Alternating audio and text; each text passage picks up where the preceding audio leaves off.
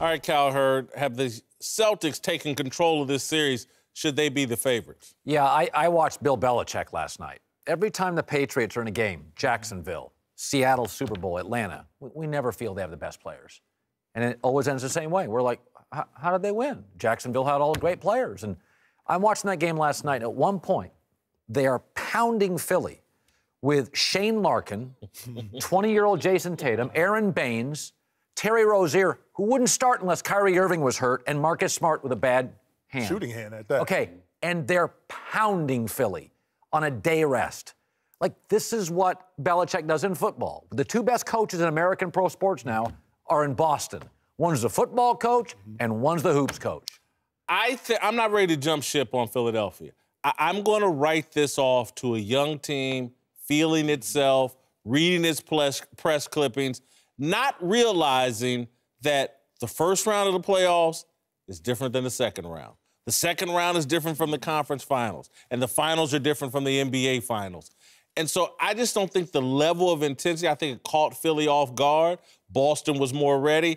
I'm going to wait one more game. Boston at home, playing well. They lost all their road games in the previous series against Milwaukee.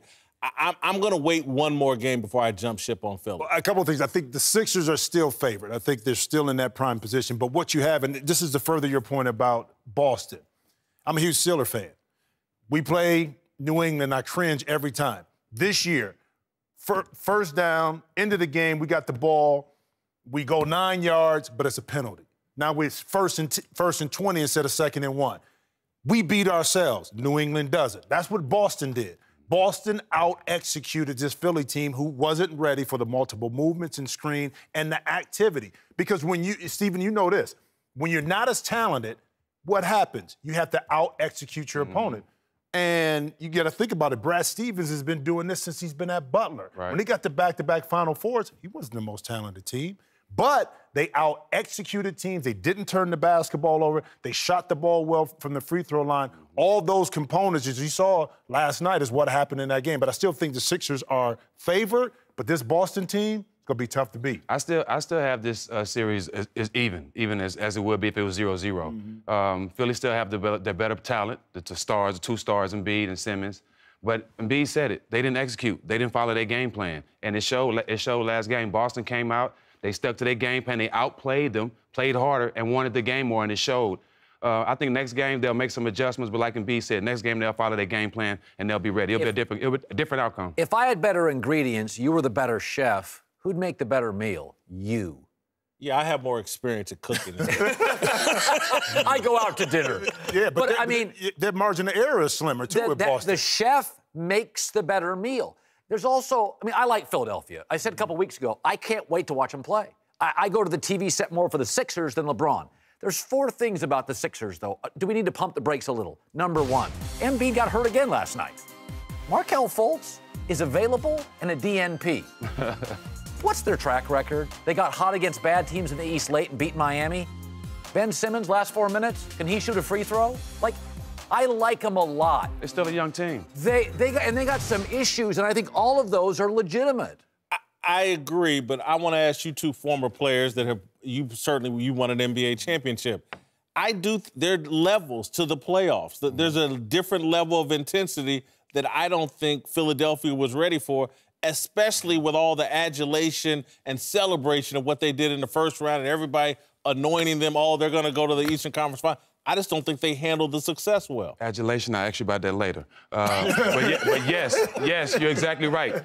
Making those same threes in regular season is a totally different shot in that second round. You can't, everybody can't make shots in the playoffs and make them in the regular season. It's tougher. So you're right. It's another level of basketball. Each possession is tighter, and every team and every player is not built for those moments. So we'll see, like Rozier, he's showing us, I'm built for this moment. Kyrie's not around, I can step up and play big. So everybody's not built for this moment. We'll see in these games. But keep in mind, the Sixers had a chance. They broke the league down a couple of times to about 6 points, but couldn't get over the hump. Defensively, they got to make adjustments. Let's go back to your Golden State team, back when you played Dallas. Okay, everybody figured that Dallas was the more talented team, but you had the better matchup. Right. They couldn't match up with you. You're going to see a little bit of this in this Boston series where, from a matchup perspective, Brad Stevens is going to put Philadelphia players in situations where they're going to have to think once, twice, 3, 4 times, multiple times when they're guarding the ball. So now that's going to open up opportunity. And you making J.J. Redick, Bellinelli, you making those guys guard. That's they right. went at Redick exactly. every chance they could. Yes. Mistake that the Pacers didn't make against Cleveland and Kyle Exactly. Korver we talked about. That's right. Cowherd, you think Gregg Popovich can repair this relationship? Those are real quotes. I've said before, Kawhi is different. He's different. He's nonverbal. He hires an uncle to do his business. Trust is big. In high school coaches and college coaches never gave him love. This is a young man who's not verbal, who doesn't trust a lot of people, walks into a fishbowl in San Antonio, and the coach calls him out. Good luck repairing that. This is the first star that Pop can't control. He's not from Argentina. He's not from France. He's not from St. Croix. He's from San Diego, right here in California. He thinks different. This is the first superstar, and I will say this on TV, that Pop has had that has braids. This is a different type of superstar you have now, Pop. So he wants to do things his way. But Pop can fix this relationship. Give him the Supermax. Money always fixes things, especially when he wants what he's worth. I think if they don't improve that team and give him what he wants, I think he'll walk. Yeah, I've been told from Kawhi's side that, look, they're saying Pop is so confident in his ability to repair relationships like he did with LaMarcus Aldridge that he thinks he's just going to put his arm around Kawhi and say, hey, that was just to, get these guys fired up or get you on the court, give them confidence, whatever. It don't work with real ones. And that's what I was told. Look, and I was even told if the Supermax is offered, it's not a certainty or a guarantee they would take it. I'm with you. I think they would, but that's what I was told. So he's got a long way to go to repair this. But Pop is old. Right. If I'm the Spurs, does it ever cross my mind, hey, maybe it's a good time to transition to a different coach if we have this young player that we think has another 8 years left? Does Pop have 8 more years left? Would the Spurs ever consider maybe it's the Pop's wife just passed, maybe it's a time for him to think about retiring? Well, me personally, I thought he was going to step down once Tim left. That relationship was so tight. I thought once Tim retired, then Pop was going to step down. But it may be time for that. But how can you tell a great coach like that it's time for him to step down? Yeah. But Kawhi, I know Kawhi, I talk to him a lot of times. He loves San Antonio. He loves being a winner. And if he can go somewhere else and still be a winner and still be a great player, that's a great option. See, there's this perception, and you know Kawhi, you play with him. There's this perception that he's not that smart because he doesn't talk a lot. Right. But tell us, I think he is very smart, and that's what I'm told, too. It's no other player in this game that wants to be one of the greatest when they retire. Kawhi wants to be one of the best players to ever play this game. He's focused on that.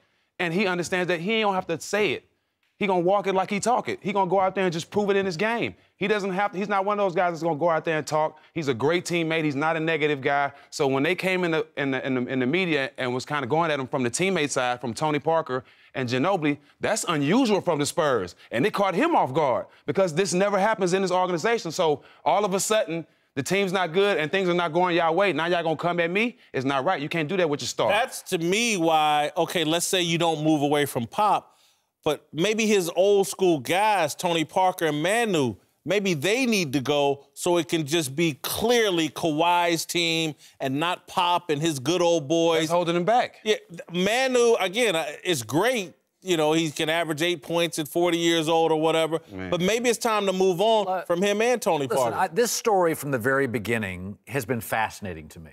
A star player basically disappears from his team. And every time I read it, between your sources, between Ramona Shelburne, between, who at Woj, the sources are all saying the same thing. Kawhi's side's not happy. And it can't all be the same source. This stuff's getting out, and it's getting out because people want it out.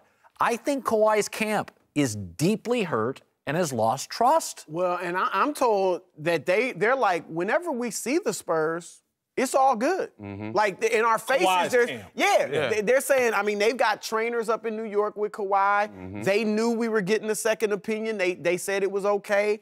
They knew we were going to be in New York during the playoffs. They said it was okay. We see Pop, there's texting here and there.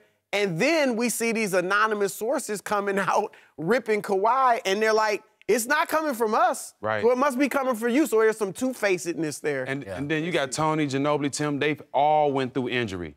Have any one of their injuries ever been questioned? This is a Defensive Player of the Year, Finals MVP. He's not playing, things are not going your way, San Antonio. All of a sudden, now you're questioning your star. It never happens in the organization, and that's why Kawhi's upset. Do you think he wants to be he wants to stay in San Antonio though? If they could fix it? Yeah, I think he wants to be in San Antonio. I don't think it's that big of a problem where he wants to leave, but at the same time, some things have to be shaken up. You know, this quote in the story that this was a seamless transition.